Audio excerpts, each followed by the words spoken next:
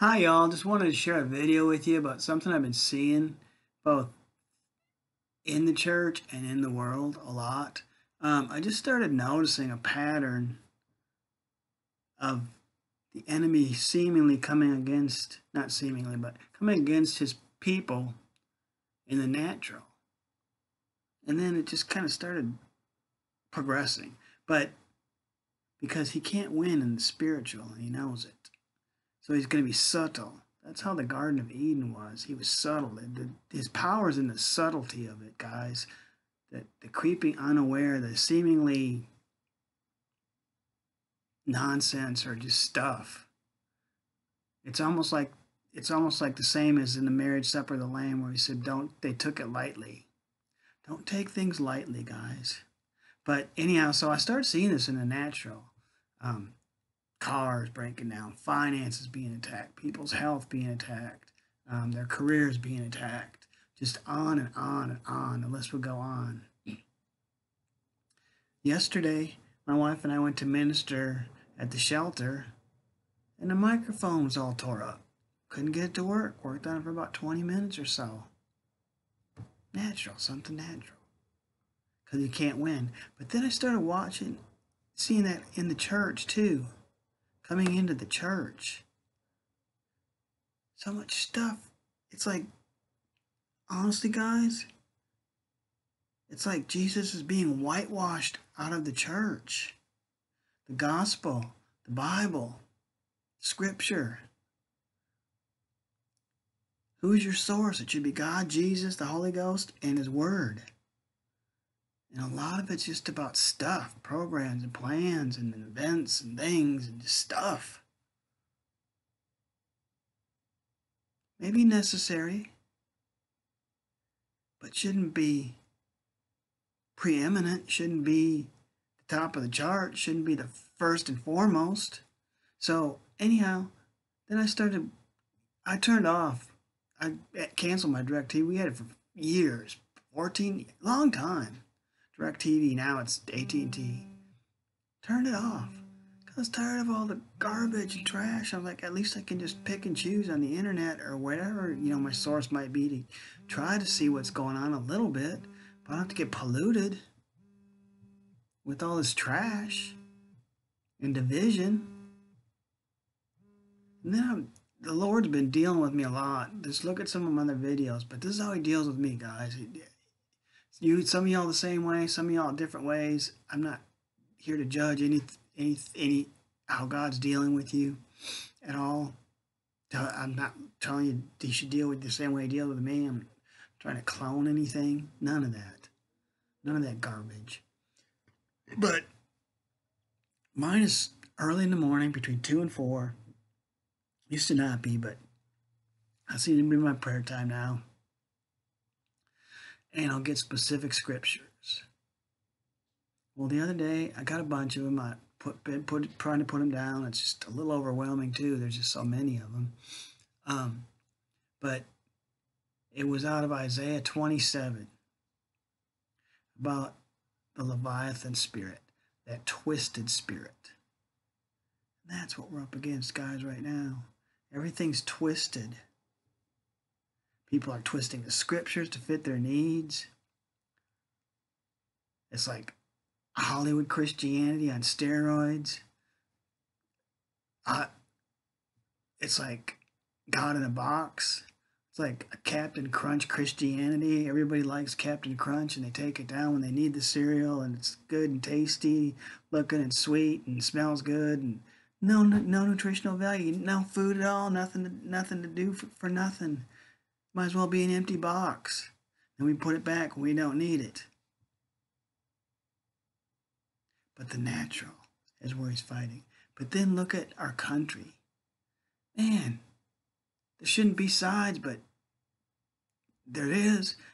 But everybody's mad.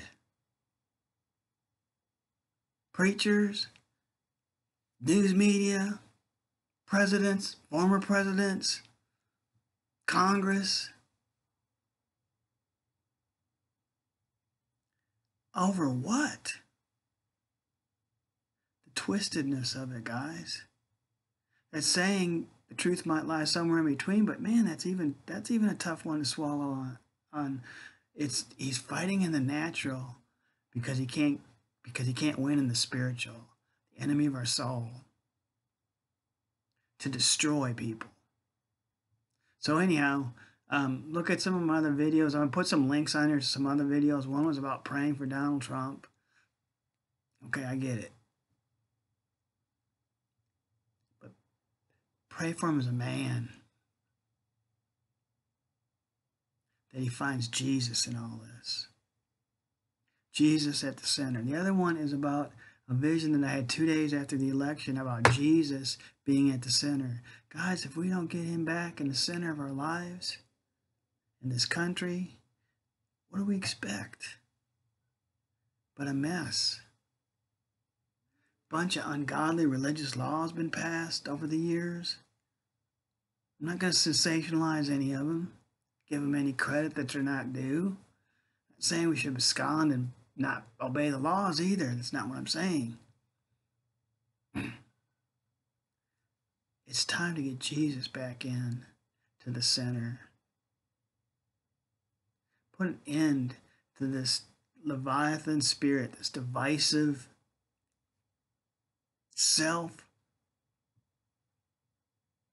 God of self-centered stuff.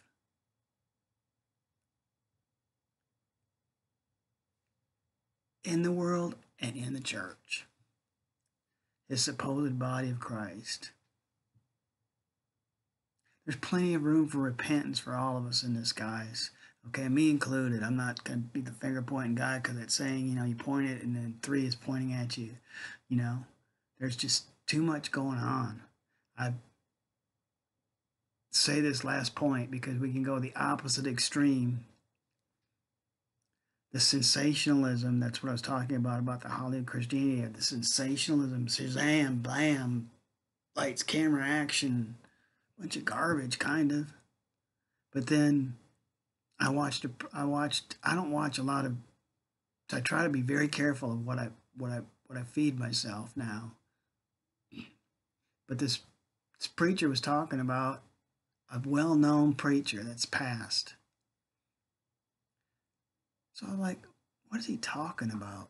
Whether his life is before God now, because he's gone. Whether agreed or disagreed with him is all irrelevant. But I listened to his message. I wanted to see what he's saying. Within the first minute, I caught exactly where he was coming from. He was using the same thing, the sensationalism, small-time preacher, coming against a big name that everybody knows. It was a household name. That he knew more than this preacher that passed. Was his message, really, when you didn't even have to read between the lines. It was all about him and his ministry and how this other preacher had it all wrong. Sensationalism, guys. The Leviathan spirit, guys, twisting things up badly. It's time we take a stand. Who are we really serving? So anyhow, just tune into some of my other videos. I'll put a couple links on here. Bless y'all. Thanks for tuning in. Please comment. I don't want to do any of this. I'm on YouTube, Facebook, Instagram, Twitter. I don't want to do any of that, guys. None of it. That's what the Lord told me to do. So, and I got a blog site that I'm trying to create right now that's on there, but it's on Wix. But just Google Jesus is Alive in America and you can get to all of them. So, comment. I want to hear from you guys. So does Jesus. It's time for us as a church to rise and shine in his body and be that light. Quit hiding in darkness. We've all done it, me included. Want to be not abrasive and offensive, and I'm not trying to be any of that either right now. But I am going to stand up for the truth. why I got that video out. My name is Jesus. Got that early in the morning in prayer. I was sitting in prayer. Just sitting there in prayer, praying. Jesus appeared before me. And he said, my name is Jesus. And at the sound of my name, every knee will bow. It was really loud, guys. Almost like he was shouting it, but he wasn't.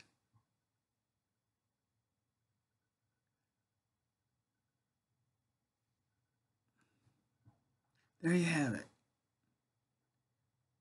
Twisted up, Leviathan spirit. We're going to let that continue on. Or are we going to make a stand for King of Kings? His name is Jesus. Love you guys. See y'all soon.